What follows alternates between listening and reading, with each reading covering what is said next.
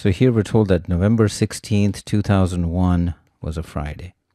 The key thing you have to know is that if it's a non-leap year, then November 16th, 2002 will be a day forward, which means it will be Saturday.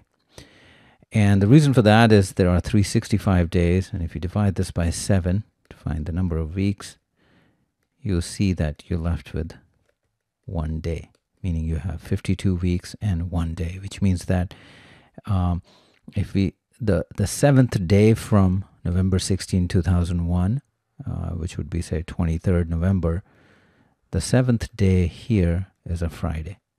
And so multiples of 7, which means 14th day would be Friday, 21st day would be Friday.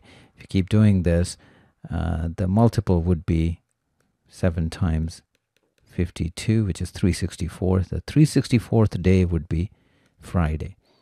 And that would be November 15th, 2002. That means 365th day, which would be a year from then, would be a Saturday. And so that's the shift by a day.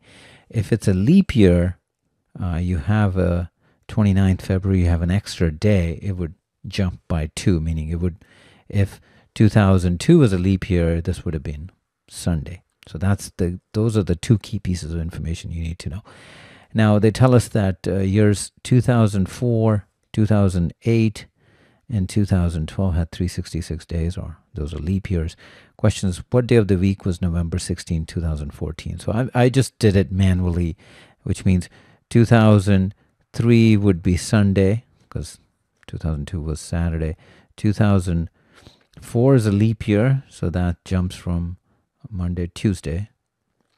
And 2005 is Wednesday. 2006, it's just safe to actually just write it this way.